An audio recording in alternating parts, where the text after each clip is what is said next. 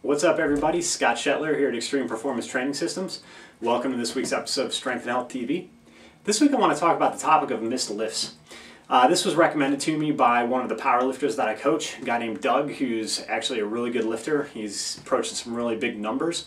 And one of the things, in his training, as he's missed a couple of big lifts here and there, he suggested that because of some of the dialogue that he and I've had as a result of that, he suggested that this might be a good topic. And I think it's a really great topic because it's something that I see in the gym on a somewhat regular basis. And I know it's also been the topic of a lot of different debates and things like that, when you start talking about some of the factors like the psychological aspects of lifting and things like that as well. So I think it's a good topic to get into. And speaking of the psychology of the lift, I kind of wanted to go ahead and start there. There's really two types of lifters that I've noticed. There's people that can miss a lift and just kind of shake it off and not really think anything of it. They miss a lift in training, whatever. They're going for a big lift and it doesn't bother them. Then there's some people who miss a lift and it's just like their world just collapsed. They kind of were basing everything off that one lift, and then when they don't make that small PR or worse yet, if it's a high percentage of a max that they've done before, it can just psychologically destroy them. And I think, it really depends on what your personality type is and how you respond to that. Personally, I don't think it's healthy to get too into your head, particularly when you're training. And the topic, this is really more geared toward people who compete in strength sports and even competitive athletics. When we start talking about this type of psychology of training, if you're just training for fitness, it's not that big of a deal. And if it is, you got issues. But, when we're talking about how this relates to maybe the competitive lifter, the competitive athlete, psychologically missing a lift, particularly in training, can be pretty damaging for some people. So I think it's really important to try to set yourself up for success in your training program and try to minimize the number of missed lifts.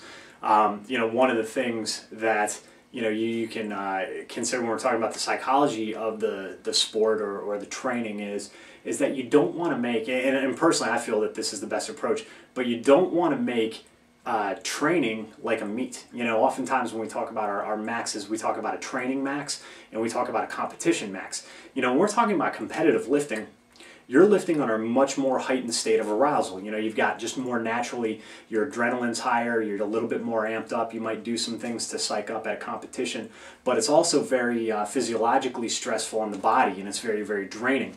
If you've ever done a powerlifting meet and really push yourself to the limit on the 3 classical lifts, then you know that when you're doing that much in one day, or half a day, depending on how long the meet is, that can be really, really physically stressful on the body. So you don't want to make your training like a meet. You might see some people at the gym, they get really amped up, they snort ammonia, they kick the deadlift bar, they stomp around, they grunt, they groan. We see it all with the deadlifts on Instagram where people have these ridiculous setups where they sprint toward the bar and they're flailing their arms around and stuff like that. And it's like it's a training lift. It's like, it might be 85% of the 1 rep max or something like that, and it's just kind of ridiculous. I think you should keep your, personally, I think it's best to keep your physiological stress as low as possible in training, which is one of the benefits that I really find. We here in my training center and the lifters that I work with, like Doug, we follow what I guess you would call the West Side method or the conjugate method, where we have a maximal effort day for the upper and lower body once a week. So every week we're maxing out on some sort of bench press variation or a squat, deadlift, or good morning variation.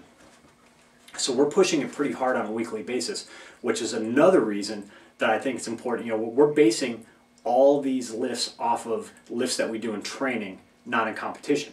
Because on the max effort day, we never do the classical lift or the parent lift. We never do a regular free squat, a bench press, or a deadlift off the ground. We're always going to do some sort of variation. It might be a low box squat.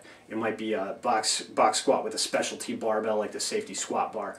It might be a board press or a floor press, or a deadlift with the weight sitting on blocks, or a deficit deadlift where you're standing on blocks, or a variation of a rack pull, or something like that. We're always going to rotate to a different exercise every week and establish records in those lifts so that when those lifts come back in our rotation, we're going to try to break those. We're going to try to establish a very small 5-pound PR and then get out of there. And we're going to try to break those PRs all the time. And if you do this properly, you should set a new PR almost every time you train. Now, there are certain days where maybe you're just a little bit run down, maybe you just don't have it in you that day. But as long as, and we're going to talk about how we structure our training for the days that we miss those lifts here at my gym. And I know it's probably different than, I know it's probably different than what they do at Westside. I've only been up there a couple of times. I've talked to Louis a handful of times, and I've read all his stuff. So in no way, shape, or form am I, trying to say or trying to portray what they do up there. What I'm saying is I've studied this material for many years now. I've visited and trained there. I've talked to Louis on a regular basis and some of the lifters up there. So what I do in my gym is my interpretation of that information, as well as the things that I've got to adjust with my lifters on a daily basis. So while what we do is very much inspired by the Westside method, this is certainly not Westside training. I think that happens up, at that gym in Columbus, Ohio.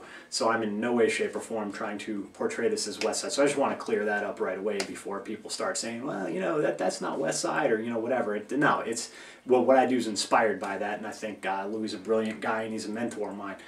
So what I'm talking about is the things that I do with my lifters. So again, we have that weekly max that we're trying to break on the max effort day, a variation of the squat, bench, deadlift, or sometimes we work good mornings and on the lower body days. Basically what we do is I try to keep my lifters, I try to get them to keep their physiological stress really low. I do have a couple lifters that sometimes they will snort ammonia if they're going for a PR attempt. I've got some lifters who need to do the same thing, that they need to do their meet psych up just like they, or their training psych up just like they do in the meet. Personally, I'm against that, but I will always defer to the lifter. You can lead a horse to water, but you can't make them drink. If that's what they need to do to hit that PR, that's fine. I just think it's very stressful on the adrenal glands. I think it's very stressful on the nervous system, and I want to get as much out of my training without getting myself that jacked up, because I'm trying to break PRs on a weekly basis. So I just think it's best to stay, there's nothing wrong with getting a little amped up, but to go through a full competition psych up, to snort ammonia, to beat your head into the wall, or whatever you got to do that every day, twice a week is just, in my opinion, it's just a little bit too stressful on the body and may tap into your body's recovery abilities. So I like to base everything off that training max, and every time a lift that we're working on the max effort day finds its way back into rotation, we're just trying to break that. We're going with 3 lifts that day that count. We're going to take 90% of that lift, we're going to take 95% of that lift, and then we're going to try to get a small PR, maybe a 5 or a 10 pound PR, usually a 5 pound PR. Then we're going to call it a day. Now, on a rare occasion, if it's a lift maybe we haven't done it in a while, and that 5 pound PR, if you just totally smoke it and you've got a lot more in you, like 20 pounds or more, then we may put another 10, 20 pounds on the bar, take another PR, and then shut it down after that. There's no point, I think it's important to save a little bit, not run yourself into the ground on that session, leave a little bit so that you can come back and continue to break PRs. I call it playing the long game. We want to do this for a while. We don't want to burn out really fast. So I look at small, steady gains over time, consistent gains over time. And I think when you approach it like that, you can regularly break your PR in those exercises that make their way into the max effort rotation on a fairly regular basis. Now, there are days where sometimes, no matter what, maybe you've lost weight, maybe you've dropped down a weight class, maybe your nutrition's been bad or your sleep's been bad or whatever. Maybe, on a max effort day, you just don't have it. What I look at is, did we make that 90% and that 95% lift? Usually people miss on the PR attempt. I very rarely see people miss on the 90 or the 95% attempt, which to me, that says we're maintaining really good strength. If we're at 90% or better every week, all year long, then we're doing really, really well. So as long as we're hitting 90, 95%, if we miss that PR attempt, big deal. Usually what I have my lifters do is, we'll cut the weight back down. So say we made the 90%, we made the 95, we missed the PR. We'll take a minute, we'll drop the weight back down to somewhere between 90 and 95%, and we're going to get a couple, 2 to 5 more singles at that weight. And the reason for 2 to 5 more singles is if you base this off Prilipin's chart, like Louis Simmons recommends. A.S. Prilipin was a weightlifting coach out of the Soviet Union who, when you talk about Prilipin's chart or Prilipin's table, he I think it was in Managing the Training of the Weightlifter was the book that this was published in, but there's a chart that shows various percentages and then the optimal number of lifts, the optimal number of reps per set, and then the ranges for various percentages, 60, 70, 80, and 90% or greater. So if you look at Prilepin's chart, when you're lifting at 90% or greater, what he recommends is a range of 4 to 10 reps, 7 being optimal. So typically we're going to do 3 reps at 90% or greater in the max effort workout. And if we break the PR, we're generally going to shut it down there, end on a good note, and then move on to the accessory exercises. Now, if we don't break that PR, typically what I'll do, like I said a minute ago, I'm going to have my lifters reduce the weight back down to that 90 to 95% range, and we're going to do 2 to 5 more singles. And that ends up being 4 to 7 lifts. Now typically we're going to end up right around 4 or 5 lifts before they start feeling it. Power lifts are a little bit more, they're slow strength, you know, when you're talking about maximal effort lifts, it's more of a grinding strength. It's not like you're doing a snatch or a clean and jerk, which is still a very explosive lift. It's a fast lift. You know, the power lifts are not like that. I think they can be a little bit more physically taxing from the grind, you know, that you typically encounter during a max effort deadlift, squat, or bench. So a lot of times we're going to end up, you know, cashing in right around 4 or 5 reps versus pushing it all the way up to 7. But, you know, if the bar speed's good and they're making the lifts, you know, we might take it all the way up to 7 total reps at 90% or greater. And that's how we get around a missed max effort attempt. You know, in that case, like I said, if you're missing that PR, you're missing that PR attempt, or you're missing that 95% lift, that's the best way to do it. Stay right there about 90% or a little over 90% and hit those numbers and get some good lifts with a heavy, you know, with a maximal effort or a near maximal effort weight, so that you're conditioning your nervous system, you're conditioning, you know, the inter and intramuscular coordination, and you're driving all the benefits that come with the max effort method. Now, you know, a lot of times people will tell me that it wasn't the weight, it was their technique. Their technique got me. Oh, my technique's not good enough. And I think that's a bunch of bullshit personally. You know, you listen to so many people that champion these programs where all you're supposed to do is squat, bench, and deadlift in the classical manner. You know, no variations or very limited variations. There's no reason to do rack pulls or block pulls or deficit deadlifts. There's no reason to do box squats or Anderson squats or partials or excessive range of motion lifts. You know, there's no reason to do board presses. You know, it's all a bunch of junk, right? All you got to do is the classical lifts, and by building technical perfection of those lifts, you're going to get stronger. Well, the problem is that might work up to about 80–85%, but once you start nearing 90% or greater, your technique's going to start breaking down. All right, your form's going to break down a little bit. If you watch somebody pull a max effort deadlift or they're trying to break a PR versus pulling 80% or 85%, that lift is going to look a lot different. You're probably not going to see their back break down, and their form's going to be much better at a lighter weight. So when somebody tells me that, you know, I missed a 90% or greater lift or a max effort attempt because my technique was shitty, well, you don't need better technique. If you can bench 135 with perfect technique, you know how to do the lift correctly. That's why, you know, these people that just say you just got to do the lift over and over and over. How many times do you got to do it right, you know, before you get it? You know how to bench press, you know how to squat, you know how to deadlift. This isn't rocket science.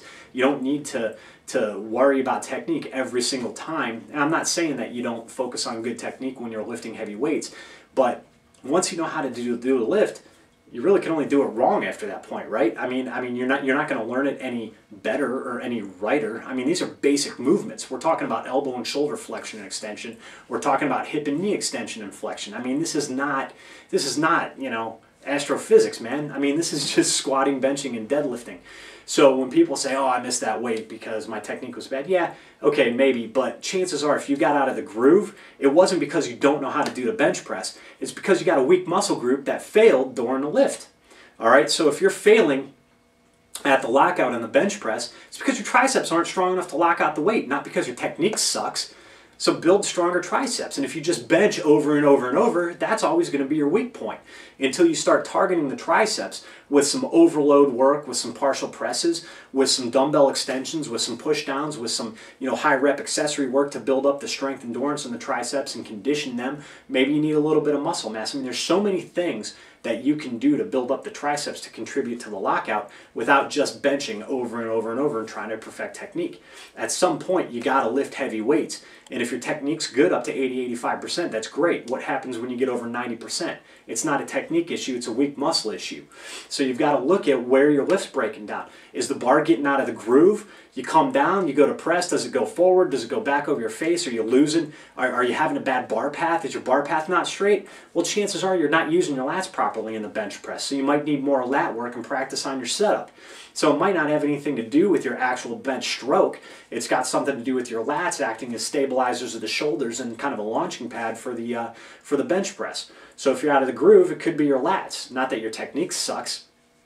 If you can't lock it out, it might be the triceps. You know, maybe you need some speed work. You know, you're not just fast pressing, so you got to do some dynamic work, maybe some med ball throws, maybe some explosive push-ups, maybe some speed work, you know, with bands or chains or bands and chains attached to the bar. I mean, there's so many things that you can do to build these weak points and these sticking points in your lift. If you don't take advantage of it, well, you're a moron. I mean, there's no better way to say it.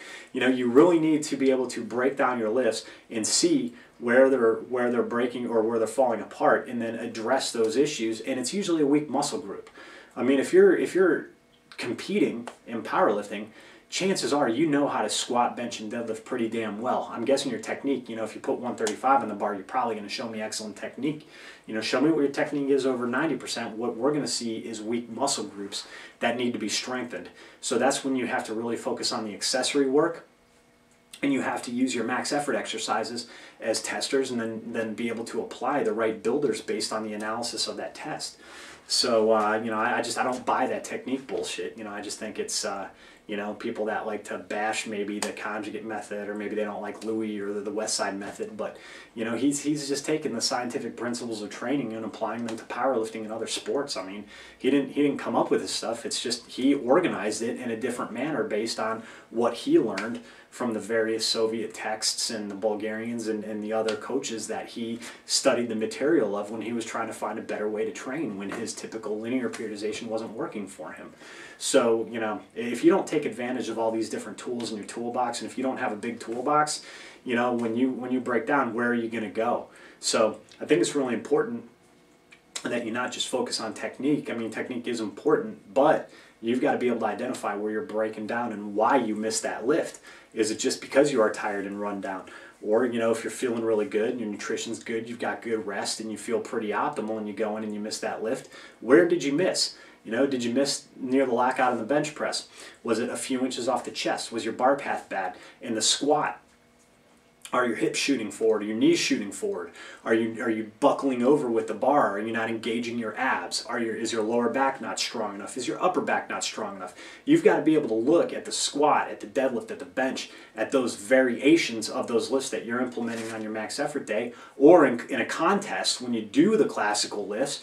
You got to look and see, you know, where you missed that weight in the contest, and you've got to look at where it broke down. That's why you need a good coach with some good eyes on you, or at least to video everything that you do and analyze those videos so you can see where you're breaking down, so you know what to fix. If you're not constantly analyzing and evaluating the work that you're doing in the gym, you're never going to get better. You're only going to get up to a certain point.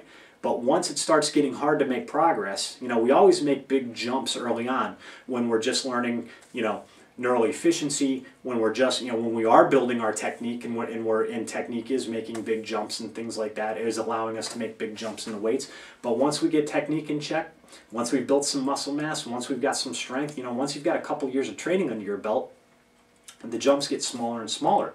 And you really have to be able to evaluate what you're doing, see where you're breaking down, and know how to fix that if you want to get stronger, to continue to get stronger and get better. So that's, you know, that's my take on this whole missed lift thing. And, you know, when we talk about the psychology of it, nothing is ever worth going to a dark place and beating yourself up, and you learn from it. You know, if you never miss a lift in training, you're never going to have anything to work on. You know, training is about fixing things. It's about getting stronger. So those misses, take them as lessons. You know, those misses are an indicator of what you need to work on to improve. So take it in stride. I think one of the best things that you can do is if you do miss a lift in training, if you do miss that, maximal effort attempt or that near max attempt, go ahead and cut back down to 90% and hit some more singles. One book that I like to reference quite a bit is The Forgotten Secrets of the Culver City Westside Barbell Club. It's a collection of articles about the original Westside Barbell Club from Culver City, California. One of the things that I noticed a lot in their, and they weren't just doing the classical lifts over and over, they were big on the box squat, low box squat, high box squat. They were big on block pulls and partial deadlifts. They were big on variations of the bench press, tricep work, things like that. They did a lot of work out of the rack, pin presses from different heights, flat, incline, things like that. They were always using variations of this, and this was back in the 70s or whatever. I mean, these guys were way ahead of their time when you read about what they were doing.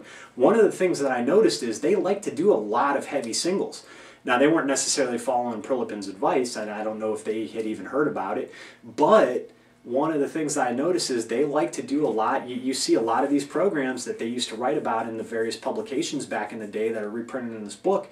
You see them recommending, 5 singles, 6 singles, 7 singles, and I'm willing to bet that if they're training intuitively, those weights are going to be somewhere in that ballpark of about 85 to 90 or maybe 95%. So it's probably going to be right in line or pretty close to what the recommendations are for optimal rep ranges for percentages of your 1 rep max based on what Prilipin presents. So there's nothing wrong with getting down and doing some work at 90%, doing a bunch of singles. Powerlifting, Olympic weightlifting, these sports are about your 1 rep max, lifting one time. You don't go to a contest and do a triple. You don't go to a contest and do a double or a set of 5. And I'm not saying, sets of doubles, triples, and 5 shouldn't be in your training. I like them for a lot of supplementary exercises that we do. But at some point in time, you've got to lift heavy single reps. And I think there's a lot to be gained by, if you miss a lift, backing down to 90% and hitting a few more singles. Some of my lifters here like to call it their punishment sets, whatever you want to call it. But that builds fantastic technique with a heavy weight, because now you're lifting at a near maximal load, and you're gaining the benefits of the maximal effort method. If you read Zatsiorsky's work, he talks about the importance of the neural effect of the maximal effort method in building that inter and intramuscular coordination. So that's my take on missed lifts. Don't let it eat you alive. Just learn from it, back down and hit those singles, and then get back in the gym the next day and get on to the next workout. And then when you come back to that lift, chances are you're going to be a lot stronger because you know where you're breaking down and what you need to fix. So what you need to fix through your supplementary and accessory work. So thanks, Doug, for the topic recommendation. Hopefully you got a lot out of it, and hopefully the rest of you enjoyed this video. If you've got any questions or comments, leave them in the comment section below. As always, if you got any suggestions for topics for future episodes, leave those in the comment section below. And as always, stay strong, stay healthy. Till next time, we'll check you later.